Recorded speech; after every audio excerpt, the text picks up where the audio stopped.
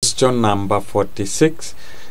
A road 5 meter wide is to be constructed within and along the edge of a rectangular piece of land measuring 0.62 kilometers by 0.45 kilometers.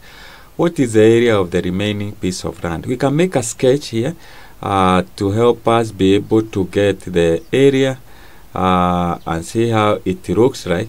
So that is a piece of land. A road is to be constructed all around, so we can make that.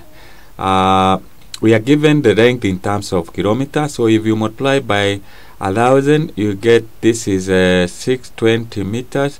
The width is 0.4. We get it is that is 450 meters.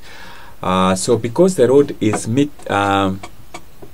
5 meters wide, then what we do is we subtract 5 meters from both sides, so it means area remaining is equals to when we subtract 10 from 450, that is 440, and when that is the width, you multiply by, subtract 5 from here and 5 from here, so that will give us 610.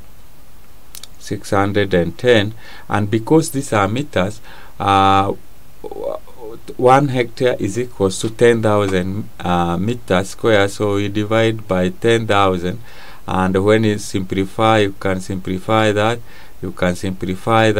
you multiply that, and you divide by 100, and that you should be able to get 26.84. that is these are hectares, so that is a correct answer. Checking what we have, A is a correct answer, and that is a process that you follow to arrive to the correct answer.